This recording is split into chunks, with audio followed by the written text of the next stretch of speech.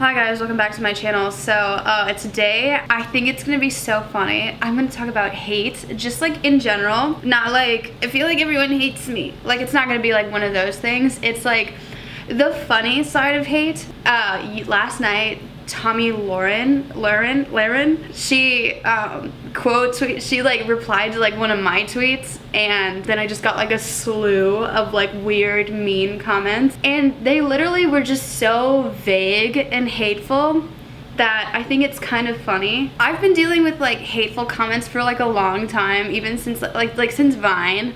So I think it's kind of funny to just, I think hate is so funny sometimes. I mean, like kind of laugh and like not take hate very seriously is I used to work in the service industry, not just like waitressing, but like customer service and community management, which is like a type of social media management where you reply to people who are mad online. Like people who, if you tweet at a business like my food was cold, I didn't like it, I returned the food or something, someone has to reply to you, and that's a community manager. I used to work at this place. I used to live in this beach town, and I worked at this hotel in this beach town, and people would come to this hotel for spring break, like college students, and college students would leave a fucking mess everywhere. It was my job to like look at reviews on this hotel's website or like Facebook page, and you reply to everyone. Like if they give you a 5-star review, you're like, thank you so much for coming, like we really enjoyed you staying here. And then if there was like a 1-star review, we'd be like, oh my gosh, I'm so sorry, like blah blah blah blah blah, please come back again, we'll make sure this like doesn't happen again. There was this one-star review that just gets me every time. It was 1 star, and then it was like, we stayed here for spring break, would not come back, the sheets were dirty, and I got maced. And I was like, holy shit, the sheets were dirty? No, I was like, holy fuck, you got maced? So I replied, I was like, I'm so sorry, did you like contact the front desk? Was it someone at the hotel who maced you? And they said, no, it was my friend. Did you go to the hospital? Did you call the police? You know, we could have, you know, moved you to a different room if that was a problem. He said, no, didn't go to the hospital. Didn't call the police because he's my friend. Didn't go to the front desk to get a different room. And so I was like, why would you leave a 1-star review? And he's like, I got maced here. And I was like, but that wasn't, the hotel didn't mace you. That's how people are online. This guy who did nothing to remedy his situation, he just wanted to complain afterwards. You know, he didn't go to the hospital, he didn't call 911, he didn't call the front desk to get moved. All 3 things would have helped him to like feel some sort of peace of mind. But that's exactly how people are online, is that when people leave a nasty comment for you, it's literally not about you. It's literally because they're fucking idiots, you know, like, or they're projecting something. Every person who comments some bad shit on your post, unless it's like constructive, it's just probably something going on with them. Oh yeah, so Tomi lahren. So Tomi lahren tweeted at me, yesterday I tweeted, if we could stop retweeting that curly-haired girl with the gun, I feel like it's only making her more popular, and I don't know, we already reached our quota of talentless famous people. And I'm not gonna like say her name, I'm just gonna Philip DeFranco it and like paint a general picture of who the person I'm talking about is. So Tomi lahren quote retweeted me and said, that curly haired girl's name is blank, and she has more strength and class in her pinky finger than you do in your entire body. Take notes. All right, I'll take some notes. What's crazy is that I never said this girl had no class. I said she didn't have any talent. But Tomi said, this girl has more strength and class in her pinky finger than you do in your entire body. The thing is I looked it up. Are talent and class synonyms? Flair, aptitude, facility, gift, knack, technique, touch, bent, ability, expertise, capacity, faculty, strength, forte, genius, brilliance, dexterity, skill, and artistry. Class and talent are not synonyms. The fact that I said the girl has no talent and Tomi said she has a lot of class, that's like if I said, your mom is fat, and you said, hey, she's got a cute face. It's like you didn't defend your mom. If anything, you just like deflected, and you're like in your mind, you're kind of like, yeah, she is. I was like, what the fuck? Why is that? That's just like hateful and like so weird.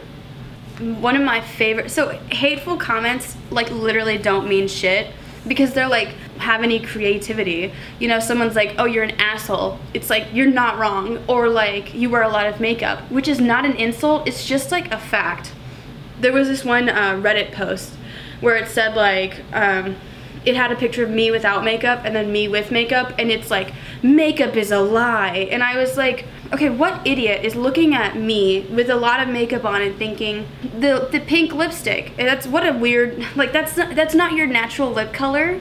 Or like my eyes, they're like, you don't naturally have like black all around your eyes. That's so fucking weird. I just think it's so funny that some people are like, she looks different without makeup on. If you had a tan car and then you got it painted red and someone's like, your car looks different when it's a different color. Like, that's so fucking, like, it's of course it fucking does. That's the whole point of painting it, to make it different. Oh my god. So my favorite hate comment of all time is something really creative. Some of my favorite comments in like the history of me being on the internet have been hateful. Bullying sometimes is effective, because when I first started on Vine, everyone told me my eyebrows were fucking ugly, or like they were like, eyebrows are disgusting, your eyebrows look like sperm. And so after a while I got the hint and just started doing my eyebrows. One of my favorite hateful comments, it's just actually my favorite comment of all time. This is the only comment I remember from Vine. Someone said to me, Sarah, I hate to break it to you, but you have the vacant stare of a mule.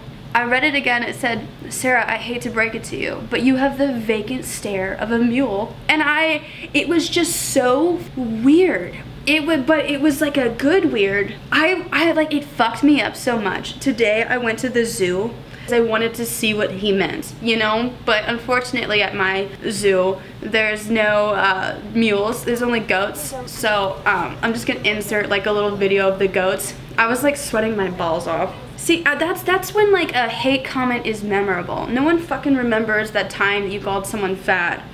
Like you just blend in with the crowd. But the vacant stare of a mule is just so, it's like beautiful. That's like creative writing shit. So to wrap this up, I'm gonna actually read a really hateful comment I got one time that I think you guys, this was on my first YouTube video ever. This is the most hateful thing I've ever read, and it's honestly the funniest thing I've ever fucking read in my entire life. Oh my god, no one cares about Vine. That shit app died and none of you had talent anyway.